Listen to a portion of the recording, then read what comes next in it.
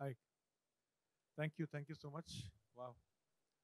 What a wonderful atmosphere at this conference, right? So can you get the slides, please? So just while the slides are coming up, quick question. How many of you are already aware of generative AI playing around? Yes, of course, everybody asks questions to ChatGPT, but besides that, I mean, more seriously about your own specific use cases. How many of you are building on on generative AI? Just show of hands. None of My question would be around, my presentation is slide basically introduction to generative AI. So I can go as sort of a high level and give you an introduction overview about what generative AI is, why there's so much of buzz about generative AI. And of course, this other part in terms of how you could enable yourself very quickly on AWS for your playing around and building your generative AI applications.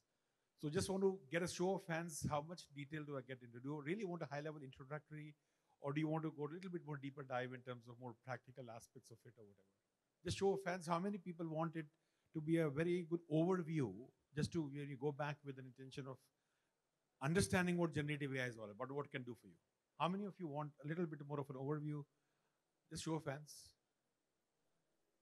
Okay, a lot of them. So okay, so basically, Upasana mentioned that just hold on, questions to the later half. I would say, like, can make it interactive. Just show of hands, I can stop. And if you think I'm going very deep dive, I'll stay. I'll come up.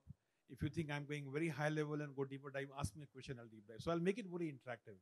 And my slides sort of will support me in terms of, I can go a little deeper. I can go stay above at a higher level, so that there's usefulness of your the presentation becomes. So 1 hour, small, short time, and lot to cover. Generative as a vast subject. So let me go that way then. Thank you. Thank you so much. Okay, so quick introduction. So my name is Anurag, and I'm the principal AI/ML advisor for AWS startups. I work with all AI/ML startups across India and Asia Pacific, helping them on their AI journey, both from a technology scaling as well as go-to-market perspective. I come from a hands-on technology background, 3 decades of experience. I've designed chips. I've been at Motorola, Freescale. I was part of the PowerPC design, chip design, which went into the earlier power compute. And then, of course, last decade has been more around AI, taking a lot of AI ML quick, production cases to production, computer vision, and more recently, it's been generative AI. So pretty much a hands-on technologist. So what's happening in AI ML? So it's basically we're at an inflection point. An inflection point because we've been hearing about AI ML. It has gone through ups and downs in terms of what we call the winters, 2 winters of AI, where huge, excitement. Certainly, excitement goes down because of limitations of what it can do for you, or overhypes, or whatever. But this is third sort of a big wave, and given that I've seen almost at least 2 of those waves before, I think this is here to stay.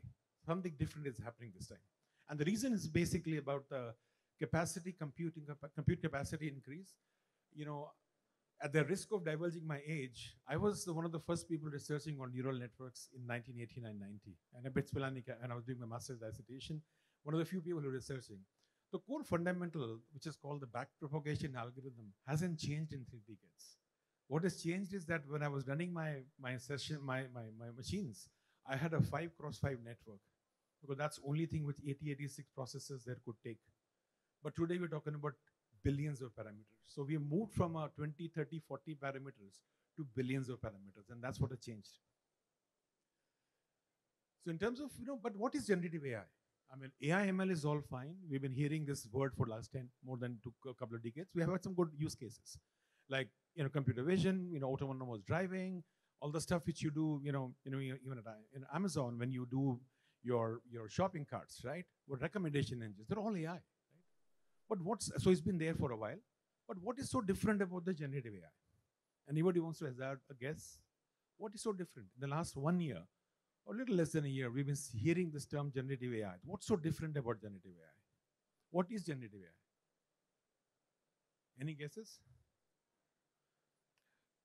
So what we have seen so far in the last couple of decades has been around when the traditional AI ML, as we call it, it's about prediction. You have data.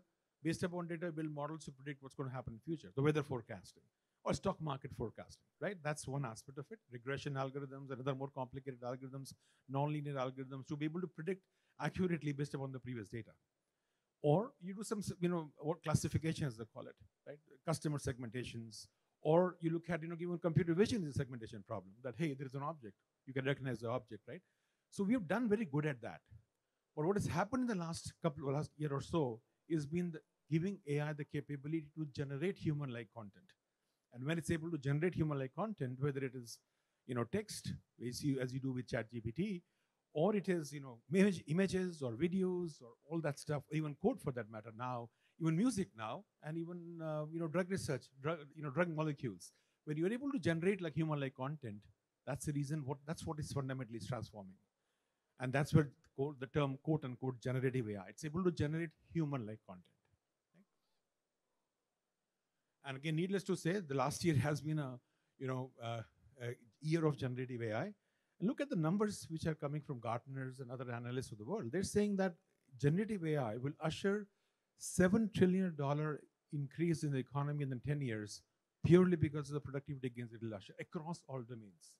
Whether you're a software developer coding, whether you're a writer writing, or you're a marketing or a copyright guy doing some writing some advertisement sort of copyrights, or generating music, generating images, generating videos, anywhere you go, or even doing drug research, right? Or even so any area you're in, generative AI will impact productivity, and that productivity gains are going to usher in $7 trillion in the next 10 years.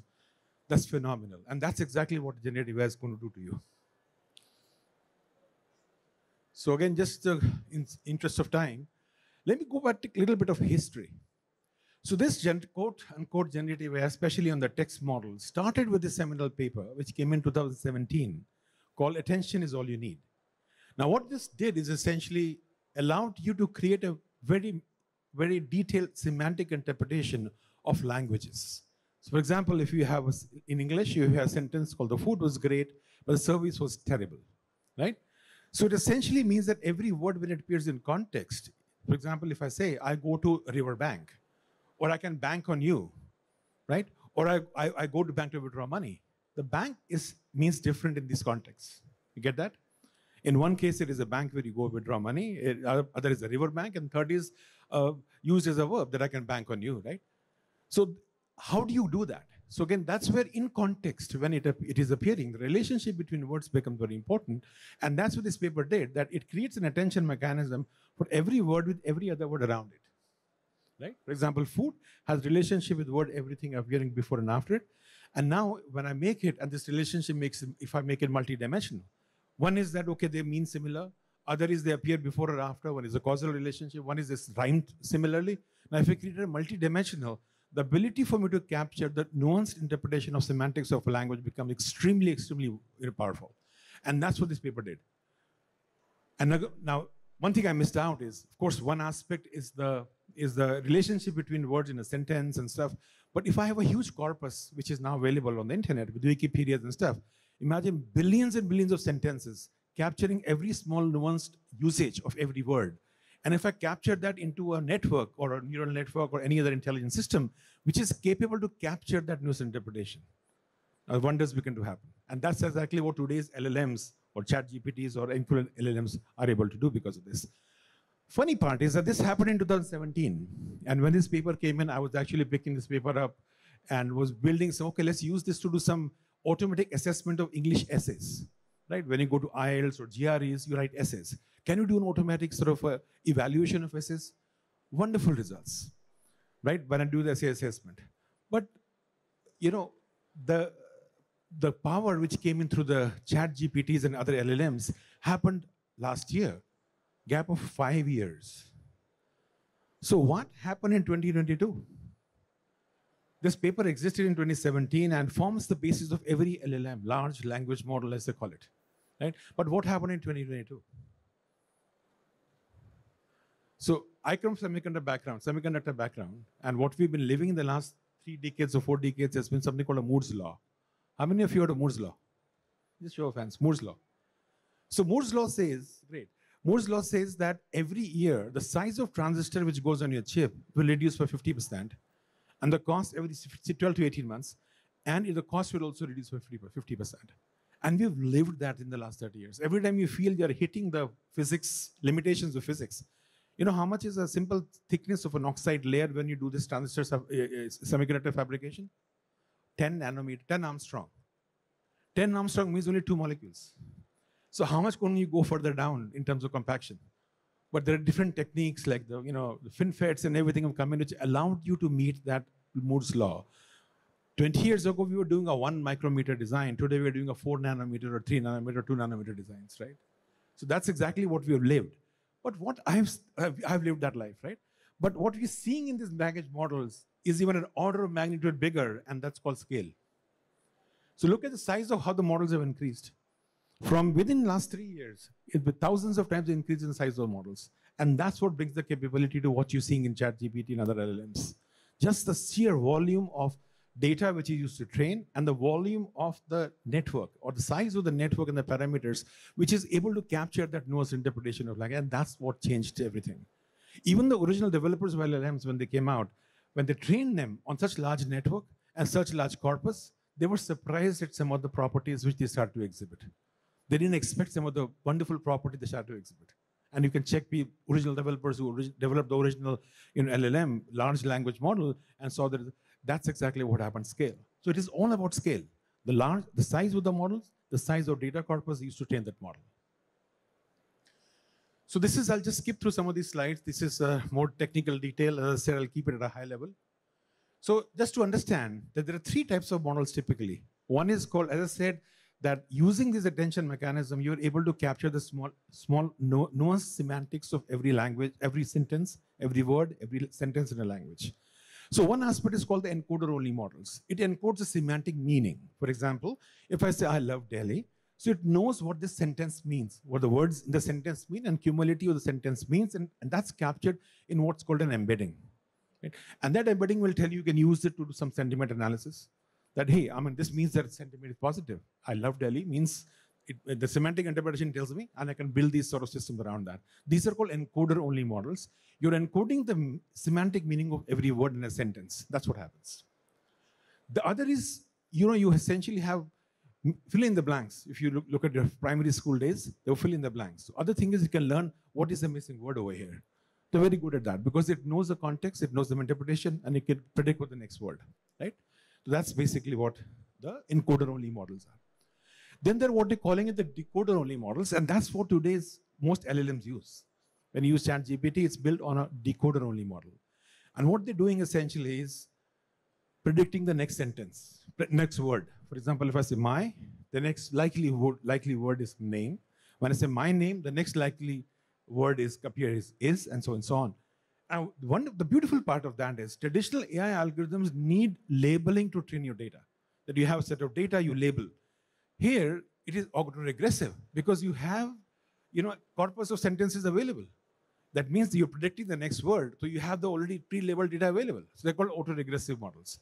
All you use a huge corpus of English language sentences or any other language, Indic languages or Chinese or Spanish or whatever, and just use that to auto-train the model. And that's exactly what LLMs like ChatGPT do. They're only trained on next word prediction, mind it. They don't have any other sentientness available in it. They're only trained on the next word prediction. That what is my next word? What is the likelihood of my next word with the probability, right? And that's these called the decoder-only models. And then there are, of course, what they call it the sequence-to-sequence models, which essentially has both combinations. It has a encoder and which maps the interpretation in a latent space, and then there are a decoder which uses that to generate something out, right? Very good for language translation. Because if you have an English sentence called where are you going, you capture the semantics of it, and then you have a generative aspect of it which can translate it to Hindi. Very good in language translation. So these are the kind of models which are available today.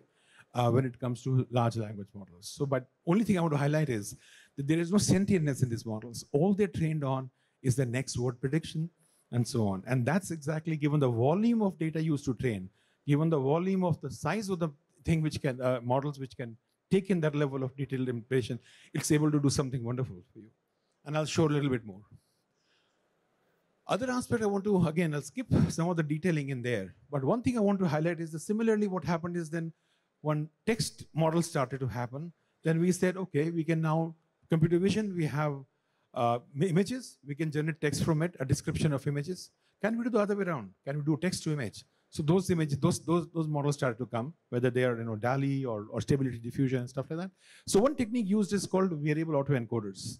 Now, without going into too much of technical jargons over here, only one thing I want to highlight over here is these are probabilistic models. So what's happening is on the left side, when I'm training these models, for example, this is an image generation model.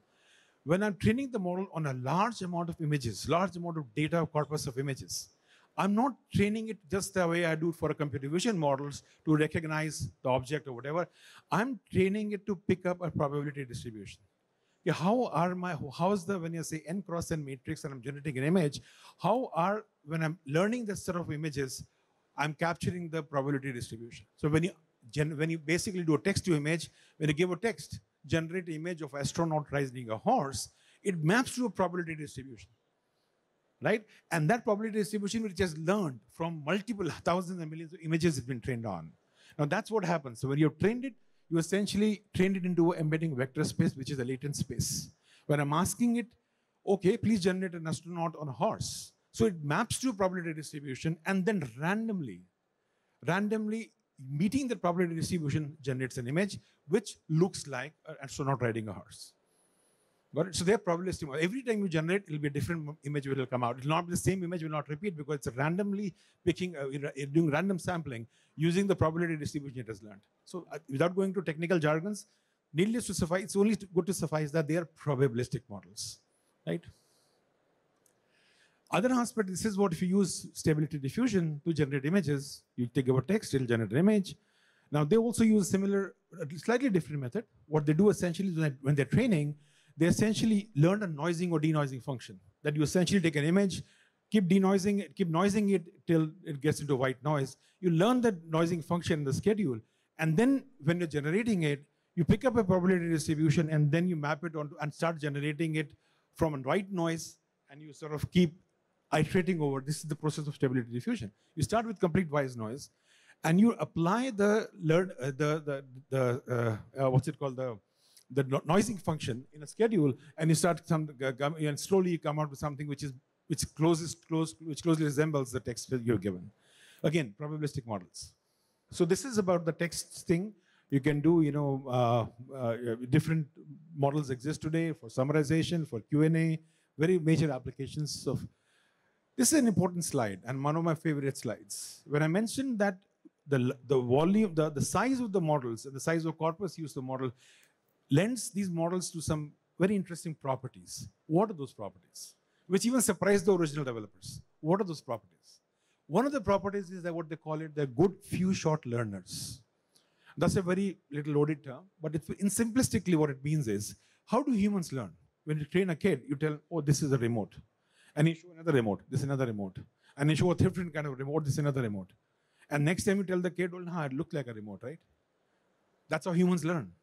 So they started exhibiting few shot learning properties. That means when you prompt, as that's a word used today, when you ask a question into any LLM, that's called a prompt now, right? A context or a prompt.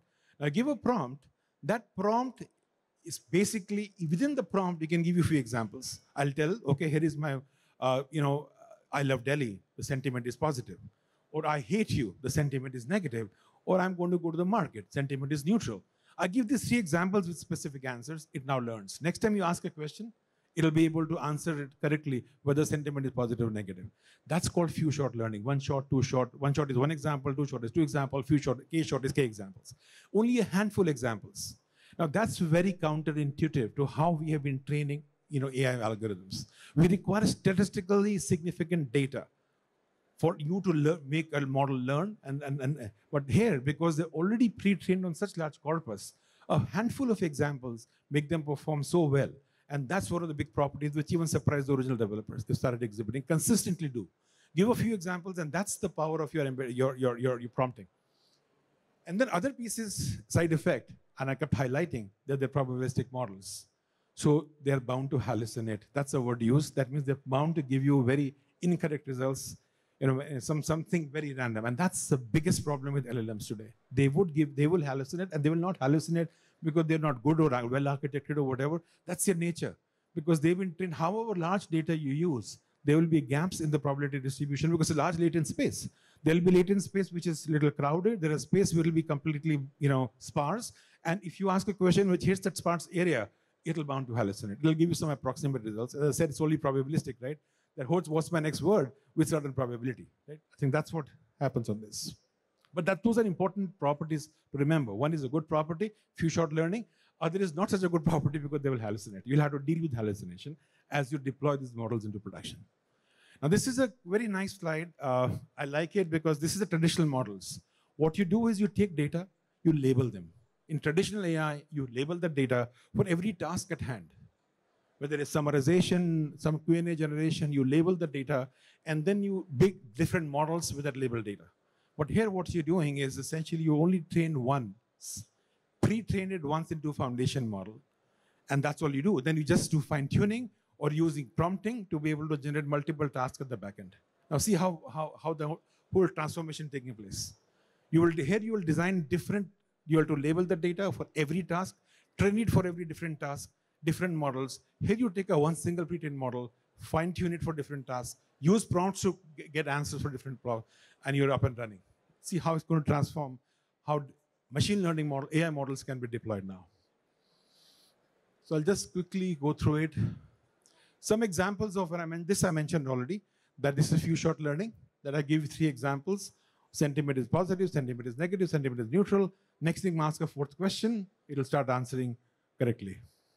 This is interesting. They're good at what is called, they're not good at chain of thought prompting. They're not good at, logic reasoning. So if I ask a question at the top, right, for example, it requires little logic. As I said, remember when I said it that they're only next word prediction algorithm, right? So in that context, the reasoning just doesn't seem very well, right? But what I could do is I can give prompt, which is more like a chain of thought. I'll tell them how to arrive at an answer. It learns that because of few shot learning properties and starts behaving and starts sort of, first question I ask, very wrong answer, random answer. But then I gave it a chain of thought without going into details. Oh, this is how I will arrive at the answer. And the next time I ask the same question, it applies that logic which I'd given him and gets a better reasoned answer. Although by default, they're not trained to reason. They don't reason, they're only next word predictors, as I call it. I'll just skip through it. This is basically what you could do is fine-tune. You have a pre-trained model, which you train on a large corpus. Very small data, you can take it and fine-tune the model to perform different tasks at the back end. I'll just skip some of these slides. These are essentially giving the fact that, just to give an idea, but if I have they're very hungry on compute and memory. Every time you pre-train this large model, just to give an example, that don't go to the details, memory to train a 1 billion parameter model, and ChatGPT original version was about 300 or whatever, 40 billion parameters, 300 times bigger than this. You require 80 GB memory to train that model, just to hold the variables in there because they're large matrices and stuff like that. So that's sort of very very, very compute and memory hungry, just to give you an idea. Now, if I'd lowered the precision from a 32-bit to a, and basically, see, here is, if I lower the precision, so what we do essentially is, one technique used is called quantization. So instead of a 32-bit, floating point number, I could do a 16-bit, I can do an 8-bit, I can do an 8-bit, I can do a 4-bit integer number. So in that case, I'm reducing the size and computation requirement to go that. Those of course, there will be some loss of accuracy, but the techniques are aimed to see how we can, minimal loss of accuracy, I can do quantization and get better, reduce my memory as well as compute requirements. I'll just skip this slide. Now, issues with pre-trained LLMs, you mentioned hallucination. Other piece is lack of current information. The model was trained 1 month ago, 2 months ago. So if you ask any question on current events, it doesn't have any idea. Or your own data, which is for an enterprise, or a telecom company, you're doing something, your current data is not visible to it. It's just trained at a particular date, and that's all it knows. And anything else, it doesn't have any access to. How do you handle that, right? And lack of reasoning, we saw that. And of course, the model explosion is happening. So I'll just quickly moving on to the key use cases. So if you look at it, not a single domain is spared. Every domain is impacted by generative AI. On the left side is the text models, whether from text note taking, when you're doing your notes, summarization, a meeting happens, it picks your transcribes your whatever is spoken, transcribes into text, and it summarizes for you, create action items for you. See all that stuff from a marketing copyright generation to email lead generation to chatbot. Chatbots are the biggest use case, the Q&A, and so on, right? And then code. Amazon has something called a code whisperer.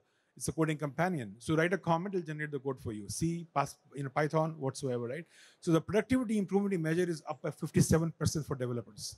So you just give a comment, it gives you even security vulnerabilities. You give a code, it'll tell you, oh, there are these problems with the code because there are security gaps in there and stuff like that, and how you can fix them.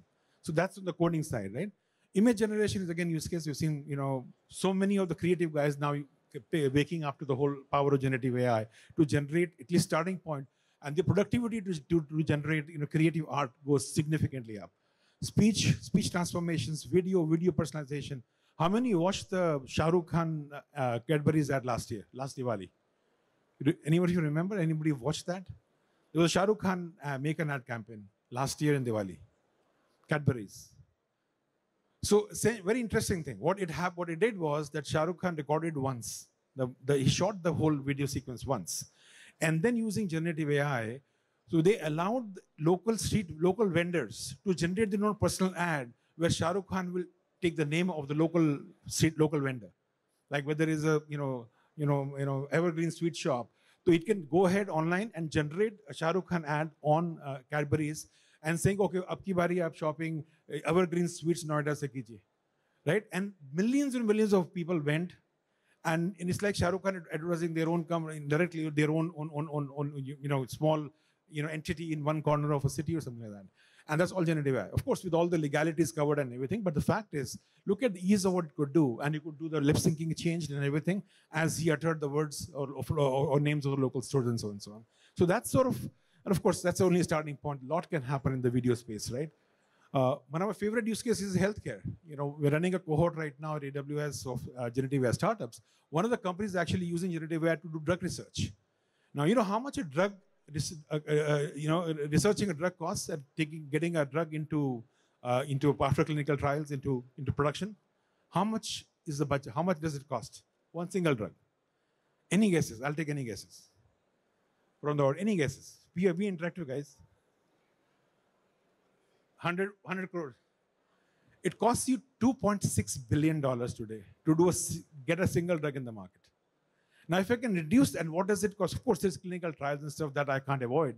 But one of the bigger problems is the initial sort of analysis of different molecules, different drug, or what they call it, candidates. So molecular candidates come in and they sort of look at analyzing toxicity and all that stuff, right? It takes a long time. The more the number of those candidates, the longer it takes to really manage the toxicology simulations and everything. And then it's okay. Now it can go to simulate that, and now it can go into clinical trials and so on and so on, right? If I can reduce the time, and generative AI does that.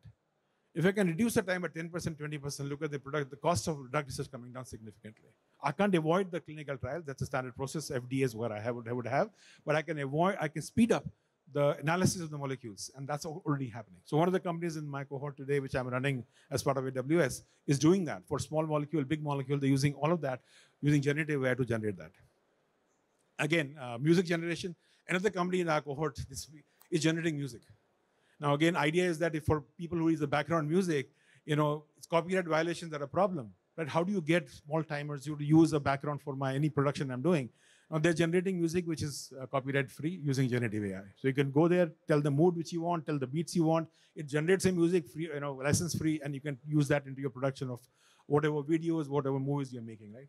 Again, generative AI. So again, I haven't seen any. You pick up any domain, and generative AI is having a huge impact. Being in the IMC here, so there are projection is that most of these telecom providers would basically go up 50% upwards in terms of use of AI for their solutions. And some of the solutions right here, that interactive customer experience using generative AI, using conversational chatbots, from improving network performance, right? How do you simulate? Synthetic data is a huge application use case of generative AI. So when you're going to do your simulations of a network, you need a lot of data, right? Sometimes even proprietary data. So how do you manage that? So synthetic data allows you to generate real looking data without copyright issues, and you can use that to fine-tune the network performances and so on, right? Again, hyper-personalization, generation of, sales or B2B2 offers, huge amount of value which telecom providers can leverage generative AI to take there. So switching gears now, that's sort of a very high-level introduction. Any questions? I'll pause here on any insights on generative AI per se as a technology.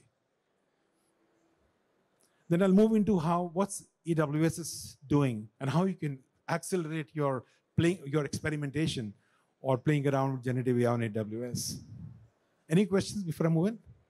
So I covered that in the first slide. So essentially, in traditional AI or ML, you essentially are using it for prediction, that you have enough current data for the last historical data, and based on historical data, you can generate prediction, whether there are stock predictions, weather predictions, or whatever. So that's a predictive algorithms.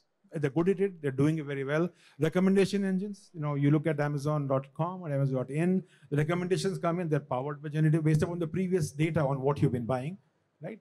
And then, of course, there is also an aspect of segmentation, which is the other piece, classification, that here is the kind of user who does these electronic shopping. He is a user does this kind of shopping, right? And that's also used for computer vision, that here is an object, here is a animal, here is a car, here is a vehicle or whatever, or here is a human being. Those are all classification or predictive algorithms. Generative AI is different because the first time in generative AI, it's defined as when AI can be used to generate human-like content. So previous cases, we're not generating any content. We are only classifying, we are only recognizing, or we're only predicting. Here we are generating. The content could be text, as we saw in the text, could be images, could be videos, could be music, could be molecule candidates for your drug. Right? Anytime we're generating human-like content intelligently, smartly, that is generative AI. So quickly moving into, from AWS perspective, we see there are 4 pillars of how AWS is looking at enabling users play around and experiment and unleash the power of generative AI. The first is making it easiest way to build. Right? How do you build, right? So one of the things which we essentially have launched is it's not working. Okay, the Bedrock. We essentially announced something called Bedrock, and the critical things which we believe is in democratizing, right? So it's not only a single model. We believe you will use different models for different applications. So underlying Bedrock, we have multiple models which get access to an API, serverless. You don't have to manage your GPUs or instances of machines or and so cloud instances and so on. It's all API based. But under the hood of APIs, you have multiple models, our own Titan models, which are which have been built with 20, 30 years of research on data which we've been capturing around text. They're text models. Then we have third-party models like Anthropic. Anthropic is doing very well with the models like Cloud V2. The kind of context length it can handle and the kind of capabilities it exhibits are very, very powerful. We have Stability AI. Those are the image models, so text-to-image generation. We have Cohere and AI21. Some of them are multilingual. Some of them are very good at summarization. So they're good at different tasks. So idea is to create a mechanism for you to avail, multiple models which are suiting. And even for a single enterprise, we believe they would use, you as enterprise would use multiple models for handling different sub-problems of your domain. A single model may not suffice. You may use one model for doing A. One of our, again, as I said, I'm running a startup cohort for generative AI. So one of the companies is doing paralegal. Right? The paralegal, they have trained different models for different aspects of paralegal. One is referencing the statutes, other is referencing the previous decisions from the high courts and Supreme Courts. They've built and trained different models for different such sub-applications within the paralegal. And that's what we believe. Very important to create different models under the hood. Same API, so your programming interface doesn't change. Just switch the model which you want to use for whichever application or sub-problem you're trying to solve. Other important element on Bedrock is essentially one of the biggest, again, I mentioned the Titan models. So some of the customers using Bedrock. Now, another important element of Bedrock is because more people would fine-tune the models. One is off the shelf. Other is you'll use your own data to train and fine-tune these models. So people are concerned, when I'm using API and I'm using an API, how do I train or fine-tune my model? What happens to security of my data? So in Bedrock, what we're doing is basically we're allowing you use APIs to train, but the data stays in your VPC. It's protected, stays in your VPC. The model which gets sort of fine-tuned using your data also serves from your VPC. So you're inherently protected for your data which you upload for fine-tuning, and when you're serving those models, only it's unique to you, and it's basically served through your VPC. Now, foundation models alone cannot do the task. We made so many foundation models available to you, and you can play around, you can fine-tune some of those, and so on. The biggest thing is that you would need multiple things to be done. You need to do orchestration of these models, different models, when to orchestrate which model, right? You need to essentially configure, fine-tune with your own data. You need to sort of do a lot of API sort of calls based upon integration with your applications. And then you have to manage the cloud in terms of how the whole security and other things are happening, right? So for that, what we have essentially the platform is a lot of agents. As I said, agents are supposed to be like, a platform where you could, it's like a semantic sort of a, kernel of sorts, if you allow me to use that word. So in that context, based upon the questions or your prompts coming in, you can decide the intent of those prompts, and then you can invoke different sort of intents in different tasks for managing those inferences. And all of that can be done through agents within the Bedrock. So you could essentially do orchestration, which model to call when. You can embed other things in, for example, leveraging your own data, right? How do you manage your own data? So building some sort of augmentation models where you can refer to your data. All of the stuff is enabled through agents in Bedrock. And I already sort of preempted that. We believe differentiated is your data, because models are accessible by all, right? The same models will be available by all. They're all by default, right? So your differentiator is your data. And AWS basically has one of the largest sort of most comprehensive, platform from your data management, whether it's data sort of building data pipelines, cleaning your data from storage, from managing the data, cleaning the data, building a pipeline, building models, and then of course deploying it and stuff like that. So you essentially have a variety of such a most comprehensive sort of a platform for your data management.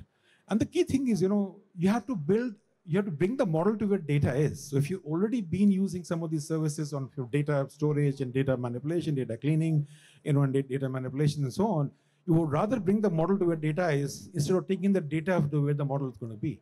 So that's one of the big powers which we have, that the entire data management aspect is most comprehensive. So if you already have that, bring the model over here. And it works seamlessly from S3, from different services, and so on and so on. Other pieces, I talked about the attention mechanism. As I said, it's a multi-dimensional vectors. When you store the semantics of every sentences, words in LLMs and so on, these are high-dimensional vectors. So another element is essentially how do you, when you build something on your own data. For example, I'll just skip the slide. Let me go through this. So what we essentially do is you have the sentence. Using the embeddings, which is the attention mechanism, you convert into a multidimensional vector. So this sentence on the left is converted into a multidimensional vector, which represents the semantics of that. That's what we call embeddings, which is the multidimensional attention mechanism we talked about. And these vectors essentially give you and again, this is right now two-dimensional. You're seeing that dogs and puppies are together, words which are meaning similar are together, others have a larger vector distance between them. Now you transform that into a two-dimensional, into a multi-dimensional vector, right? Now you have maybe n dimensions. Now you're essentially saying, if I now measure the vector distance between these, I can measure the proximity of these words and sentences on a much larger dimension. And that's the smallest nuances of semantics which are captured. Now that's one of the powers of LLMs. So LLMs, two powers. One is ability to sort of embed the semantic meaning of your words and sentences. Other is the ability to generate, right? And both are used. In this case, when I do for example, if I embed this meaning and now I do a search. If I do a standard search, for example, if I search for a golf shoes, on the left side is a standard search. It can give you everything, right? Search for stretcher for golf shoes, your golf shoe bag, everything is coming in. But if I do a semantically correct in a smart search, I would get specific, very, very specific, because golf shoes means golf shoes from an embedding standpoint. So that's sort of what embeddings do to you. Now I combine them. What happens is, for example, you have a large amount of corpus. Now that's very interesting to hear. It's called retrieval augmented generation. Now, if I ask an LLM about something, for example, you have a lot of documents, previous documents in your enterprise. Now, if I ask a question about anything, LLM would not have any idea about your own documentation, right? But it will not give you a, I don't know, it will give you something because it depends upon how it's been trained. It'll give you something which is what we call hallucination, something which is absolutely incorrect. Now that's where we use something called retrieval augmented generation. What we do is use the power of LLM in which it will be able, when the question is asked, it'll convert into embedding. So it now has a good interpretation of what question is being asked, right? Because embedding is one of the powers of LLMs. You embed it into a vector, you have now encoded the semantics of the question. Now, parallelly, what I've done is I take the entire corpus of your all the PDFs or the corpus of your documentation, which is local to your enterprise, and also embed them into the similar vectors and store it to what's called a vector database. Now, question comes in, I can do a vector database lookup. What is the nearest match? When I'm asking this question, what is the nearest match on the corpus which I have stored in your thing? I use that corpus out and I give it to LLM. Hey, Mr. LLM, please find an answer from this corpus and not from whatever you may have been trained on earlier. And that's called retrieval augmented generation. Extremely powerful. Most applications in production today are using one form or the other of retrieval augmented generation. And they're powered, again, using both the powers of LLMs. One is accuracy of embeddings, the ability to semantically understand the sentences and questions being asked, answers given, and also being able to generate a rightful answer, which makes very meaningful from a human standpoint. That's sort of, and we have agents which are able to do that within Bedrock. Very easy to build within a matter of few API calls. You can actually get your, again, all our databases now support vector database, vector support. So there are specific databases like Pinecones which have been announced, which are, now what happens is either if you have your transactional data in one of your RDBMS, which is like a Postgres or whatever, right? And now you want to extract from there and create another vector database, you have to manage 2 different databases. What we've done at AWS is most of our offerings are now supporting adjacent vector storage. So whether it is Amazon Aurora for PostgreSQL or Amazon RDS for PostgreSQL, we have vector support right there itself. So you co-locate, avoid duplication, and avoid the management of multiple databases just because you have to have vector search. Similarly, there's an open search service besides the PostgreSQL exhibiting or having vector database properties. We have an open search service which has existed for a long time. Again, it allows you a common, a vector search similarly. But it requires some expertise to manage it. What we have done essentially is we announced also a serverless version of it, which you don't have to manage the services. You can now do a serverless open search for vector databases. The next piece, pillar, as I call it, is the infrastructure piece, right? We saw very briefly how compute intensive these generative AI models are, whether to train or even to inference. You may say training may be a bigger task. Yes, it is. Training is much more compute intensive. Yes, it is. But even inferencing, because the entire model has to be loaded. So your ability to be able to load that into the memory and having run it on a GPU, compute requirements are as good, right? So essentially at AWS, we're saying that we have, besides the standard GPUs, from NVIDIA and so on, we also have our own, compute team which designs our own custom silicon. So we have the widest variety from that point of view of price performance of, these are the NVIDIA ones, whether it's H100 or A100 or A10G. These are standard NVIDIA servers which are available on AWS for you to use to train and inference these models. But we also have announced our own custom silicon called Trainium and Inferentia. And this gives you up to 40 to 50% improvement on cost when you compare to equivalent GPUs. And these are a custom hardware. And some of the customers are using it and giving very good thumbs up in terms of the performance, low latency and high and low cost, both. It's very difficult to get both. If you reduce latency, your compute cost goes up because you have to be larger compute.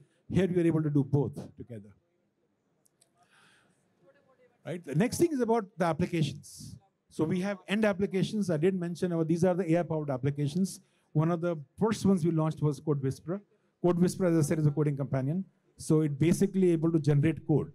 So when you're giving comments, and it can sort of use the comments to generate code. You have an existing code, it'll tell you the vulnerabilities of the code. Here the security vulnerabilities, gives you suggestions how you can improve the code better, and so on. So get this, and we've done some experimentations.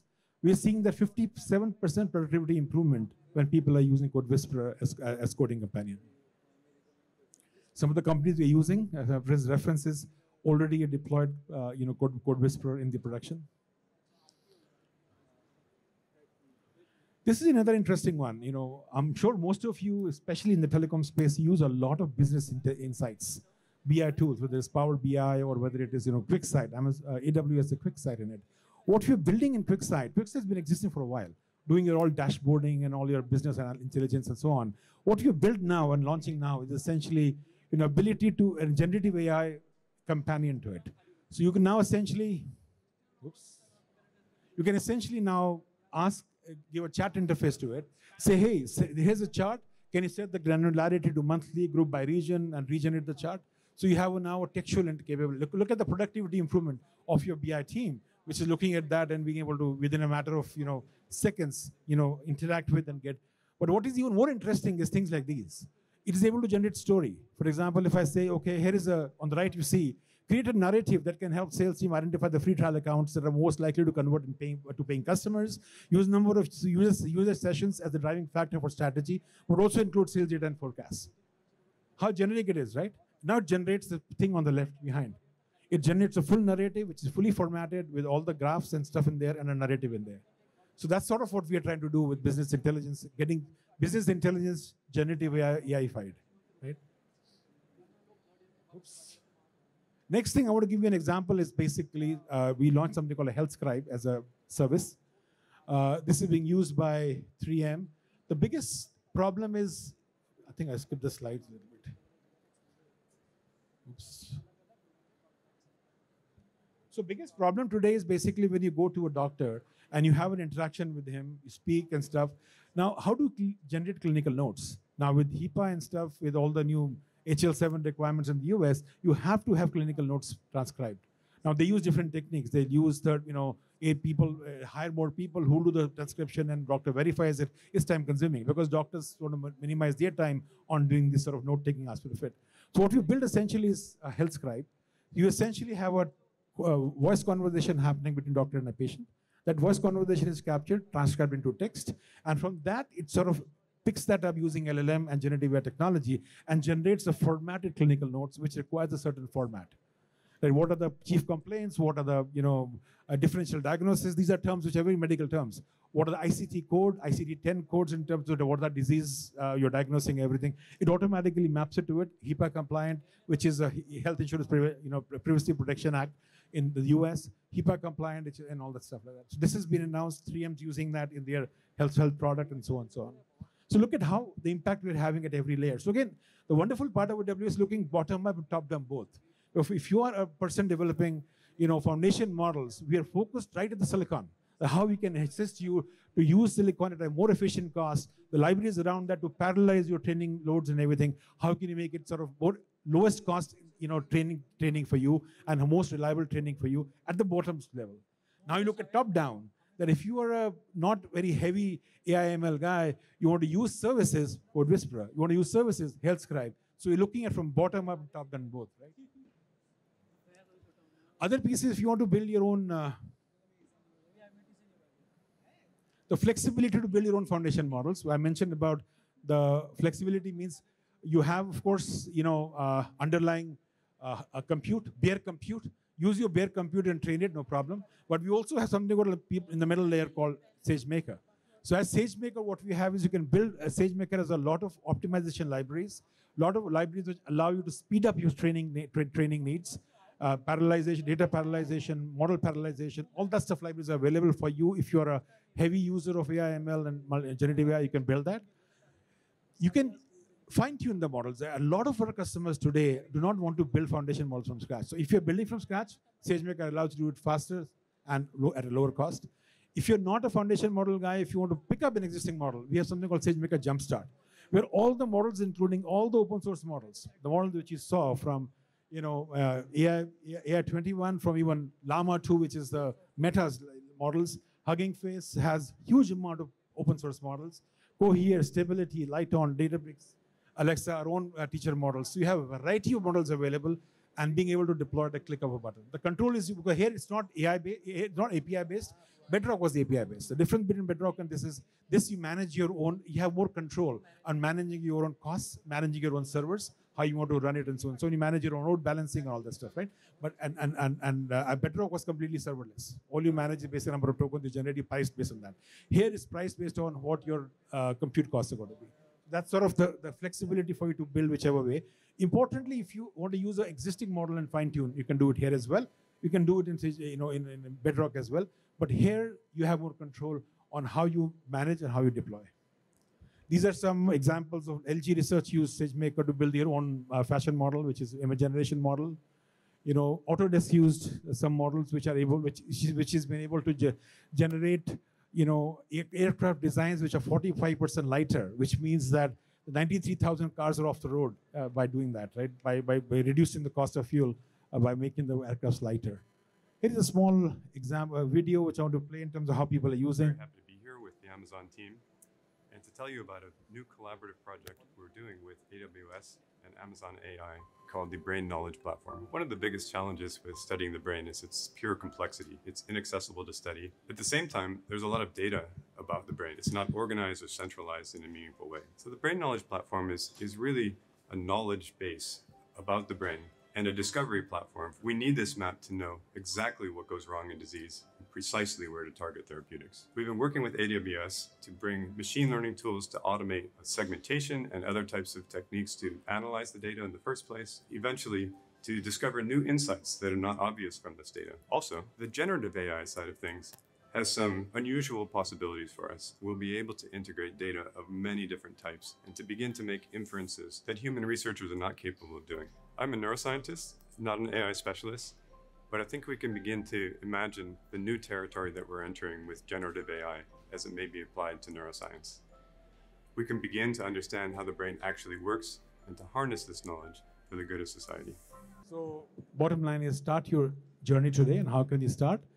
Deploy Amazon Code Whisperer. If you're coding, start using Code Whisperer to improve your productivity, and play around with multiple foundation models available on Bedrock and Jumpstart, either ways, right?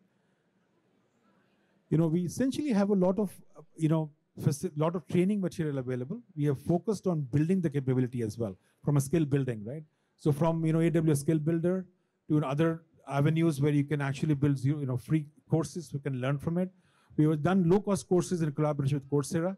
So a lot of focus we're building on reskilling and enhancing the skill set of the workforce.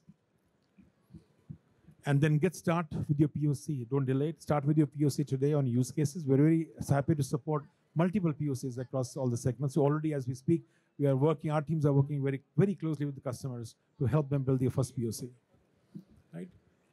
And so everything you need to accelerate your generative AI journey, from foundation models, which are multiple foundation models, democratized way of working, generative AI services, we saw support Whisperer, Health Scribe, and so on, increasing number.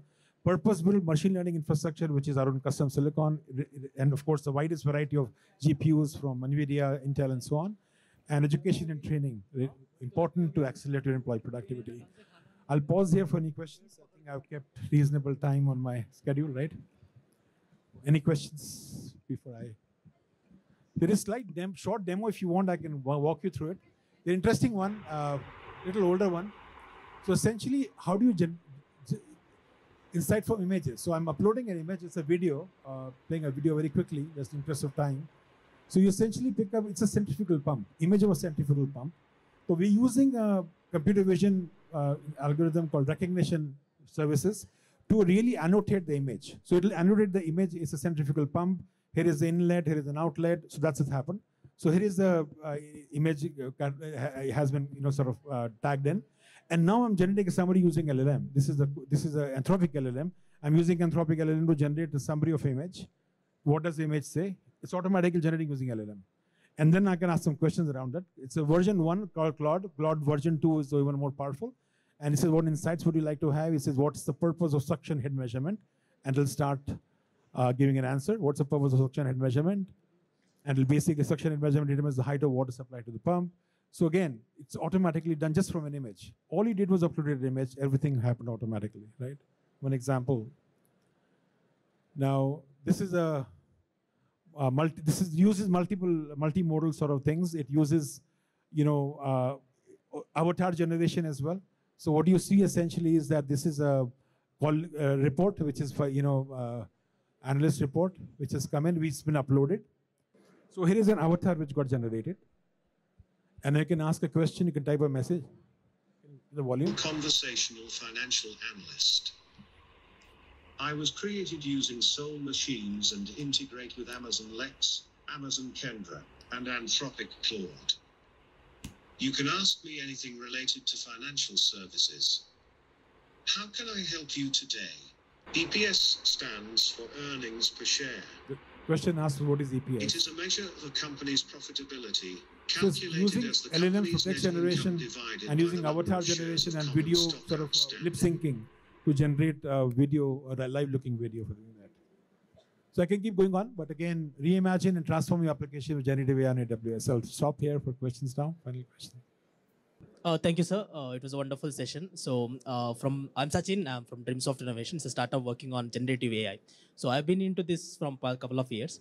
So, I have this simple question. So, now we have generative AI. Content is being generated. So, where do we draw the line? I think in coming 5 to 10 years, the World Wide Web will be filled with generative AI.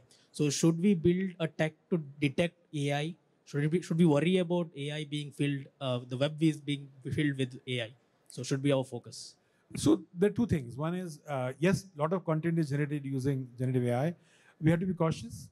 I believe that most of the stuff will be around man in the middle. So it's going to be an assistant to any author to improve your productivity to author any content. So it'll be most people are using it that way. That's how I suppose it's going to happen. Other part of your question of web being filled with, there's a lot of effort on fake and the responsible use of AI. At AWS itself, we leave a lot in that in terms of content moderation, detection of fake things and stuff like that. So those are important elements. We have to go together. Some regulatory framework has to emerge as well around that. So we strongly believe that responsible use of AI is going to be very important. And the fact is, how do we detect some of these things? How do we, some of the, fake contents and wrong contents and all that stuff? They're going to go hand in hand. We can't not let the productivity improvements not come in just because there is a negative element of, wrong or fake content being there. I think the technology is there for be able to sort of continuously build, capability to continuously monitor and flag such content and so on. In fact, most LLMs today do that. Our LLM, for example, Bedrock, when you do Titan, a lot of focus on Titan is around, detecting some of these, Do you watermark the content that is being generated? Sorry? Like whatever LLM generates the text, do you watermark those so that you can detect? Because mostly in academia, that will be a problem, right? I can give you more details beyond that, but yes, when you generate, for example, there are techniques available. If you don't have to watermark. For example, you're generating an image, right? An original image, when you're doing a camera and sensors, there's a lot of white noise there, right? Just use the noise patterns and you'll figure out. A synthetic image will never have those. Now you say, hey, can I use generative AI to even introduce them? There will be those automatic markers which are available for you to detect some of that.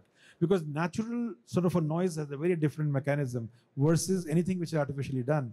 Even though you may inject certain noise in it, that still be more, artificial or more sort of a systematic in nature. That's what I'm thinking. Yeah, thank you. But good questions. Thank you. Thank you for that question. Hi, I'm Maulik from NWDCO. So my question is, I have my database.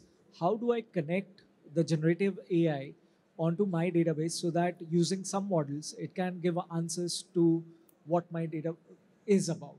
Maybe. Yeah, absolutely. So I think what you saw with the RAG approach, which is retrieval augmented generation, so that's the biggest thing, right? That's your data is your moat.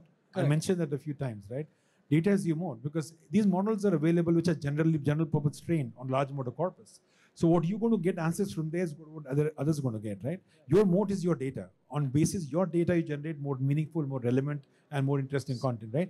So you build something called a RAG, right? RAG can actually be taken in, through your databases and vector databases. your model, and maybe some sort of meta information there as well. You build your text-based thing, you build your all the textual data, which is more. Then you have some numerical tabular data, you build it separately. You build that into your system, into a vector sort of a search, and then you embed that using LLM queries. So which service of AWS can I use for that? So you can, as I mentioned, you can use OpenSearch. Okay. OpenSearch is one of the, you can use Kendra. Kendra is one of the very powerful semantic search engines. It has connectors to all, it can do scraping from the web. It can do connected to multiple databases to get the data information out. And then it has a connector back into Bedrock. Okay. So you can from Bedrock invoke a agent into Kendra and say, hey, Mr. Kendra, please give me the retrieval based upon this question asked. What's the most relevant answer? Right. What's the most relevant corpus based upon this question which is asked? Correct. You get that corpus and you push that into LLM now, saying, Mr. LLM, use this corpus as context and answer question around using this context. Okay. That's how you minimize hallucination, because it's Right. not speaking from its latent knowledge. It is not Correct. speaking from My the data. content the context which is you have provided, which is your data. Thanks. Thank you. Sir, I have a question regarding, like you mentioned just now, that there's an AWS service that can scrape the web. So my question would be that since the robots or the bots will be scraping the web, who would be responsible for compensating the content creator who posted the content for humans to view and view their ads and generate a revenue? Yeah. So let me correct. We don't have a service by default. We essentially using the connectors, you can build that. The responsibility is yours, right? I mean, as not AWS from that point of view, right? The responsibility is yours, how you scrape and how. Even today, when you, one of the big things is that we allow you to host those models over here. But if you use data which, which is not copyright protected, the accountability is the users, right? We essentially say, hey, we'll just allow your platform to host that, right? So, and there are still questions. People are questioning that. I mean, you have a model hosted on AWS maybe, but if you build that model on your own, the responsibility for you to be able to make sure they used copyright protected data or copyright sort of, or we have the right licenses to use data, build that. The responsibility lies with the customer, right? But it's an important question that, a lot of questions are being asked. How do we, people, when they're using any models, any enterprise using any models, they're asking this question. I'm using this model. How do I indemnify against such, copyright violations for the images generated by this model, right? If the model has been generated using non-copyright protected or copyright protected images or data, then then you can actually you can be actually questioned by how you're generating that, right? So again, that aspect we don't, as AWS, we don't take any call on that, because that's something which is your responsibility. Building your models, fine-tuning your models on your data or on third-party data. The legality of third-party data which you have used to build your models is yours. You see what I'm saying? All right, thank you so much. Been wonderful being here, and best wishes, and thank you very much. Thanks for the platform. Really, thank you. Appreciate it.